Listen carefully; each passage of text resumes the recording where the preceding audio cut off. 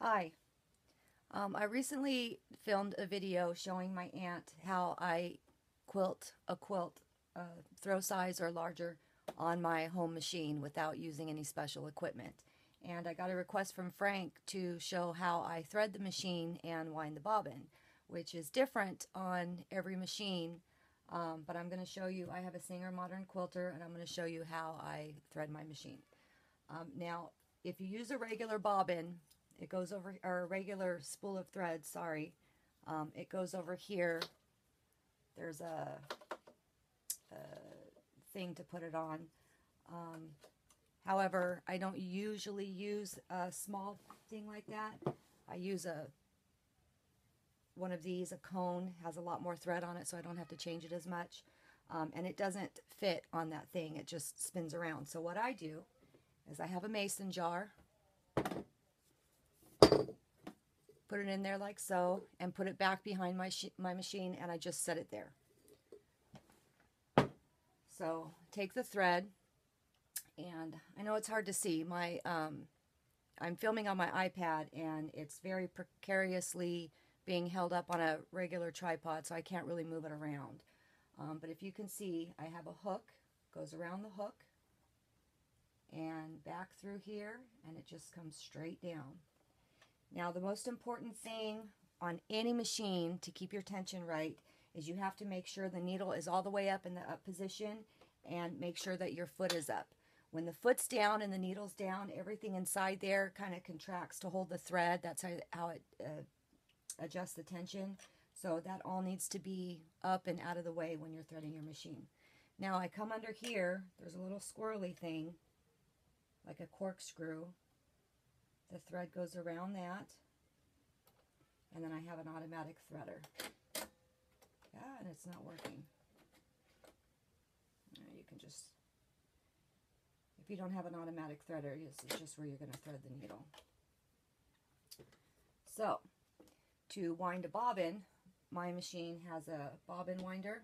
If yours doesn't, you can buy, I think, at Joann's little bobbin winders. So, I gotta take the thread back out. Cut it off a little bit. And it just kind of has a little guide back here that shows how the thread goes part way through the slit in the machine, and then it comes around this little hook and then around this button, and that just holds the thread tight enough. Now I'm going to put, this is a Singer universal bobbin. I'm going to start the thread through this little hole in the top, if I can get it through.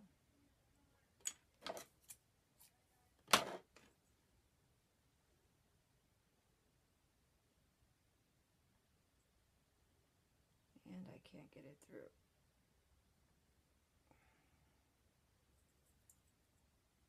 Let's try the other side.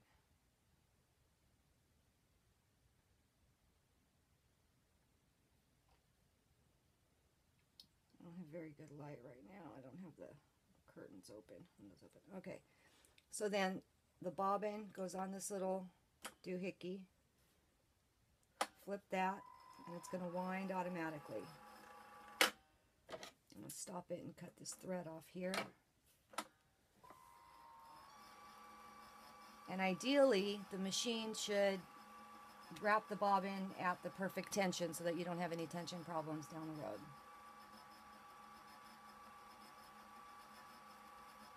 It takes about 30 seconds maybe.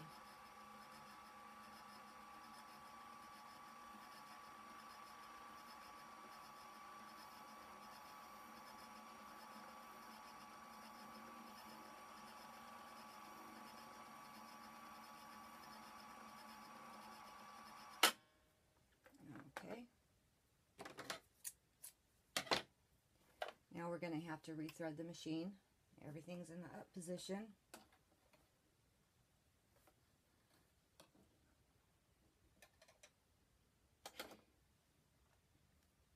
Okay, and then the bobbin, mine just drops in from the top.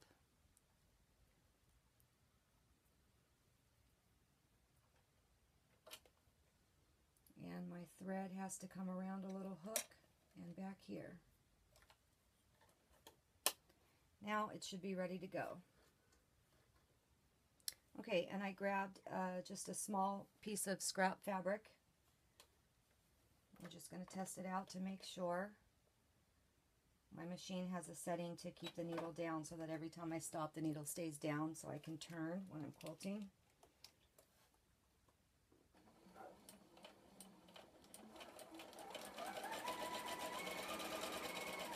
And everything's fine.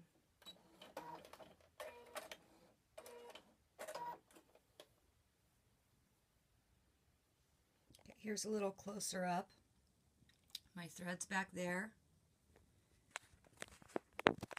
Comes around through this hook back here and then straight down. When it winds on the bobbin, there's a little diagram here that shows how to put it on around this little thing and onto there. And then down here is another little diagram that shows how to put the bobbin in.